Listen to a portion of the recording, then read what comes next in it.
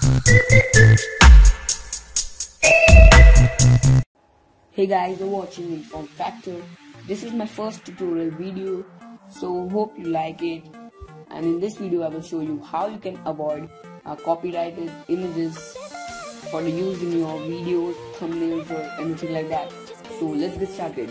For example, I will just search for a term here, blue background. So now you need to go to images. Now here are many images. So you don't know which images comes from a copyright source and which not. So what you need to do is to just go to this tab right here, the settings tab, and then go to advanced search.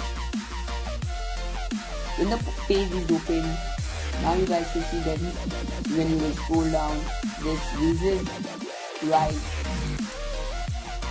link.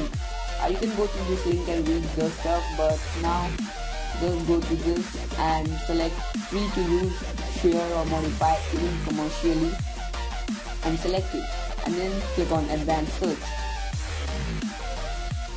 Now you guys can see that these images comes from a non-copyright source and you can use in any of your videos and you will not probably get a copyright strike.